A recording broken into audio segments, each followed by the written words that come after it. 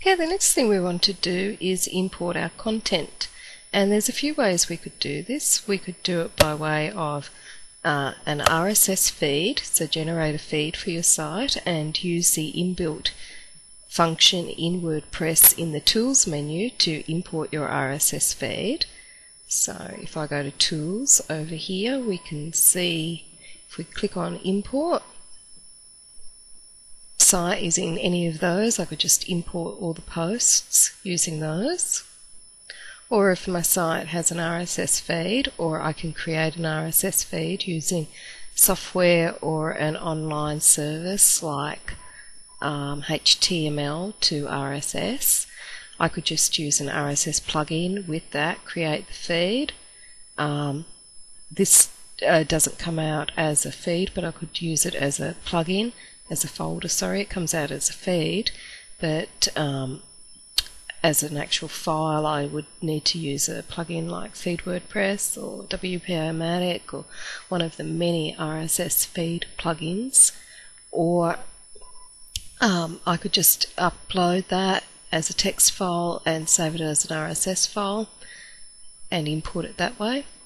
Or I could just copy the pages into a text file and insert those, or copy them as an HTML file and insert them using the source code editor. If I had them in a CSV sheet, I could upload a CSV and insert them that way. So there's a number of different things that I can do. I've only got 1, 2, 3 pages on here, so it's not really worthwhile for me to muck around too much. So I'm just going to actually swipe them, like select all and copy them. Now if you have a number of images, you might need to look at the source code and see where they're at. Image is living in order to put it in the same source code view of WordPress, and I'll show you what we mean when we get to that. But the first thing that we need to think about is our site.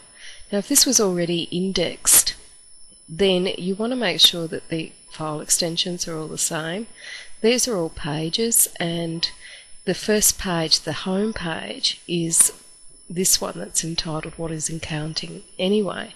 So if I want to set this as my home page, it doesn't have a permalink structure like dtv.com What is Accounting Anyway, because it's set as the home page. The others do.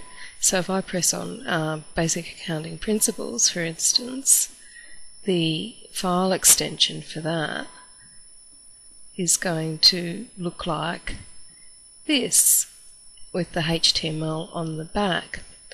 And these are all pages, so we want to keep the same format just in case they've already been indexed on your site. So to do that, the first page, What is Accounting Anyway, I'm just going to create a page in WordPress, swipe this content and put it in there and set it as a home page without any post title, so that it'll still look the same. The other pages, if I want to have them as pages in WordPress, then I need to install another plugin called a HTML extension plugin, which is what I'm going to do as well. Now you could also have them as posts, but remember posts are static, posts cycle through, pages are static, and if they've already been set up as pages, you probably want this same look. If you wanted them as posts, then we could just change our permalinks that way. So it depends on what you want, whether you want pages or posts, or whether you want to have like a blog on here or whatever. I'm just going to keep it exactly the same, and I'm going to do them as pages. So what I need to do first of all is going to install WordPress. Will add on a HTML extension if you want things as posts, but it won't add it for pages. So if I wanted it as just post name, I don't need to use this plugin, and I could still get the HTML extension on the end, so it'd look exactly the same. For example, I could have a post and it's called Keeping HTML.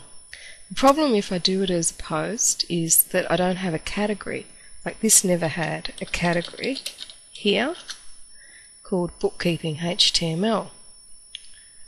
So posts usually get assigned to a category, and if you don't assign them to a category, WordPress automatically assigns them to uncategorized.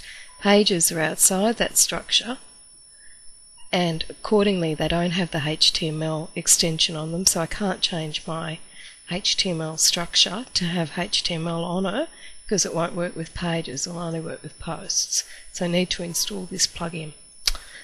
So I'm going to download it. It's from WordPress Hero. Just going to click to download the HTML on Pages plugin.